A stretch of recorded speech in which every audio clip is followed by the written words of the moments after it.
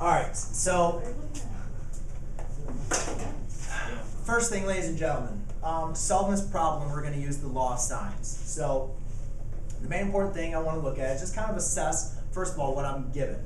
I'm given two angles. I'm given the angle for B, or the measure of angle B, the measure of angle C, and also the sine length of C. The next thing I'm going to do is I'm just going to write out the law of sines because I'm still learning it, and I want to make sure that I'm going to have it, all written out correctly. So line sine states A over sine of A equals the length B over the sine of angle B equals the length C over the sine of angle C. So that's what the law of sines states, and it's really going to help when you're doing your homework just to write it out, because then you won't have to, you'll start getting, okay, you won't forget it. So now I need to look at what is all the information I know. I know what the angle of sine or angle of B is, right? So I'll add in that information. 10 degrees. I know what the angle of C is, which is 135. And I know the side length of C, which is 45.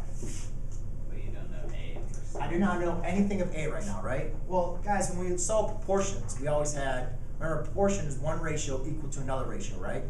So we don't need to worry about A right now. So let's just kind of erase it right now. And let's just worry about finding the value of length of B, all right? So one of the easy ways that a lot of students remember how to solve a proportion was to cross multiply, right? So that's all you're going to do. Just do your old cross multiply. Yeah. Yes, I remember this. B times sine of 135 is equal to 45 times sine of 10 degrees. Right? B times this, and then sine times that. Right? Isn't 135 degree too? Huh? 135 degrees. Yeah, 135 is in degrees as well. So now, to solve for my angle B, or solve for my side B, I'm going to divide by sine of 135.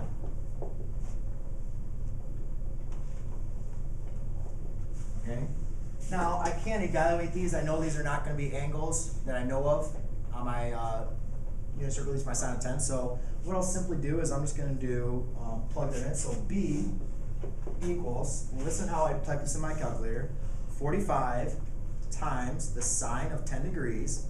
Make sure you end your parentheses, and then divided by sine of 135. And my answer is going to be 11.05. For these problems, I'd like you, unless otherwise noted, to round to the 100th. So I have 11.05. Well, now we know what B is, right? Yes, sir. So that's 11.05. So now I need to figure out what A is, all right? So we do need to go back to a little bit of our geometry sense. You could have done this at the beginning, but I like to kind of leave it at the end. Everybody understands this process, right? But now I need to figure out, well, how could I figure out what A is? Well, remember the triangle angle theorem where it says that all the angles in a triangle add up to 180.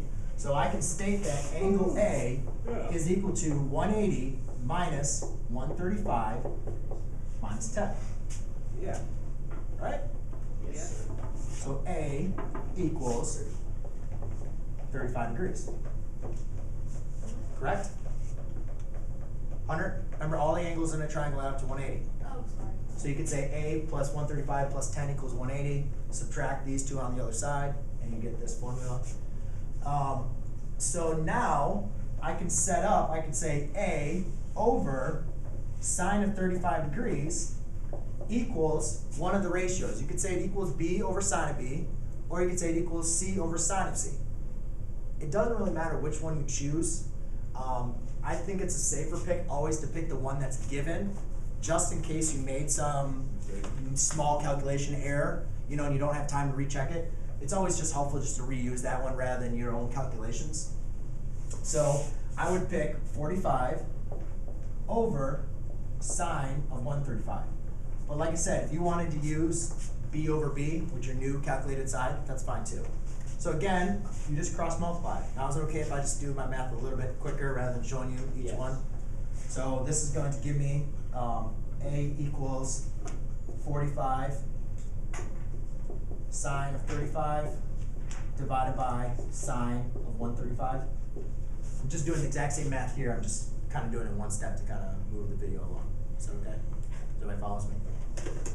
So then here, I just go ahead and just do 45 times sine of 35, close my parenthesis, divided by sine of 135.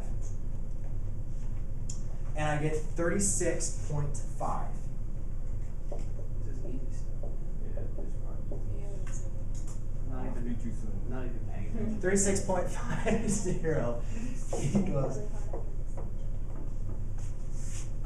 35 degrees. Okay, and then the last thing I want to do is just look at my triangle and say, all those side lengths and angles make sense? Again, check. Does this add up to 180? Yes. Do these side lengths seem like they're reasonable? I don't have one that's like 8,000 or like 0.3, right? They seem about reasonable, right? So therefore, I mean, you can go back and check our work, but this seems like reasonable, and I've solved just by tuning. And that's it. That's all I have to do for law of sines. That's great. Okay? You don't have to remember any of the angle side, angle, or side, or any of that stuff. You do? Not today.